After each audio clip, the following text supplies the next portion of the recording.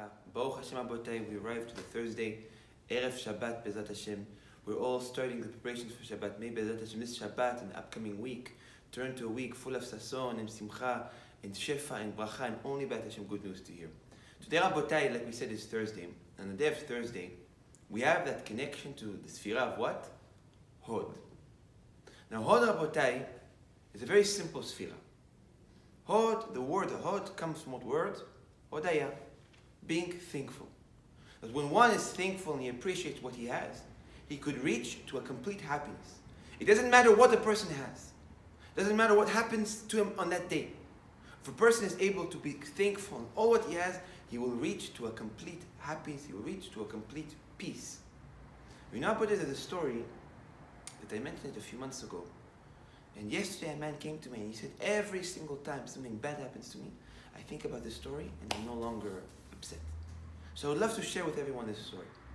It said about one time, a Baal Shem Tov, that he was sitting down with his students, and his students asked him, who is the man that gives HaKadosh Baruch Hu the most joy in the world? So a Baal Shem Tov told them, as much as you think that it's me, it's not me. But who is it?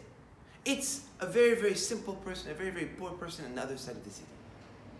The students of the Baal Shem Tov, they said, what? This poor, simple man, he's the one that gives HaKadosh Baruch Hu the most joy in the world? Baal Shem Tov said, yes.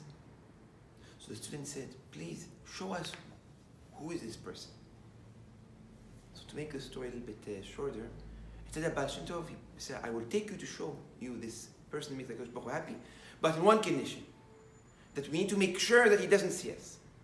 So if we go, we have to disguise. If we go, we have to make sure that no one will recognize us. And they agreed. So Baal Shem Tov told them, this Friday night, we're going to go and see why this person gives such joy for HaKadosh Baruch Hu.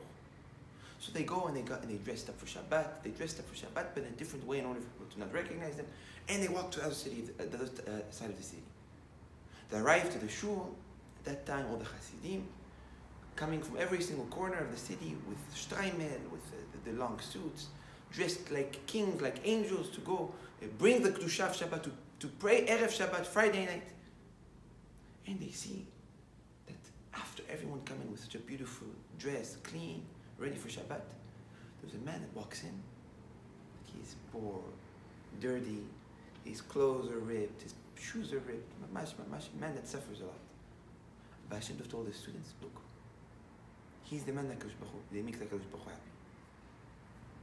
The students said, that man, he's a simple man, maybe he works with charcoal. How can he be the one that makes HaKadosh Baruch Hu so happy? But they said, you know what, we have to stay quiet. They do the tefillah and they see that in tefillah he's praying and singing and praying and singing. But he's praying with such a happiness. The student said, you know what? Maybe it's because of his tefillah HaKadosh Baruch Hu loves him so much. Because he's praying from his heart. They finish the tefillah, Baal Shem Tov said we have to go after him. But when we go after him, we have to make sure he doesn't see us. So, Mamash, it says like this, that the Baal Shem Tov and his students were hiding from one bush to another, from one gate to another, making sure nobody notices them. They follow him to the house. They see all the houses are big, beautiful. And suddenly, the poor man is going into a house. It's small, dirty, dark, one candle maybe to make light. They didn't have the money to buy a couple of candles. But they see that the wife was standing outside the house waiting for her husband. And the wife also looked very, very poor. The wife also looked very, very dirty. Mamash, in the lowest situation of financial labor. And when the husband gets home, the wife jumps on him, Shabbat Shalom, Shabbat Shalom. All the kids run to him, Shabbat Shalom. They kiss him, he blesses them. And they start to sing Shabbat. So the students are singing, they're saying, wow, look at that. Look how happy he is. And look, he has nothing, but look how happy he is. Baal Shem Tov said, wait. It's not why he makes HaKadosh Baruch Hu so happy.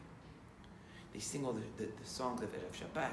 They take water, they do a kiddush, maybe with water with a couple of drops of grape juice inside, and they start to eat the meal. So the students see that from the kitchen, the wife goes, bring a platter of maybe 10 small little bowls of what? What starts in the beginning of the meal? Salads. So they see 10 little bowls. She puts on the table and she starts to spread them out. But they notice that in all the 10 bowls, what's inside? Lentils.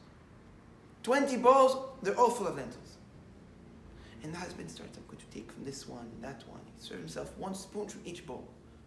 And every bite he takes, he says, wow, that salad of madbucha is amazing. And that salad of fish is amazing. And that salad of that is amazing. And it's all the same lentils. It's so interesting. What's happening here? What is happening? He's eating lentils and serving himself from the same lentils. And every time he's tasting something else, he says, just wait. 20 minutes later, the husband gets up. He says, my wife, the salads were amazing. It's time to bring out the fish. She goes to the kitchen. She has 1 bowl of lentils. She takes a bowl of lentils, puts it on a flat platter, and brings it to the table. Ine, my husband, this is the fish. The students are looking and see what's inside. Lentils. The same lentils that were in the salad. And the husband takes the lentils and serves himself and says, my wife, this is the best fish that you ever made in your entire life. And it's lentils. They finish the fish, lentils, and he says, my wife, it's time to bring out the meat.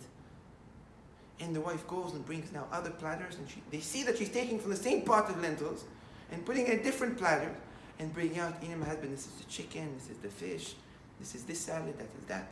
And he's serving himself for each one.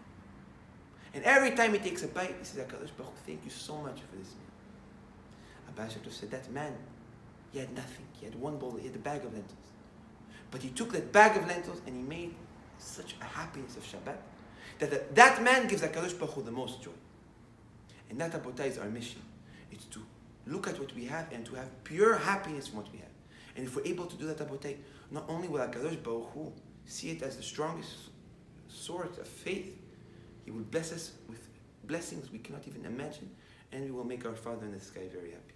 So may HaKadosh Baruch Hu give us all bracha and atzlacha and b'siyata deshmaya gdola. Amen.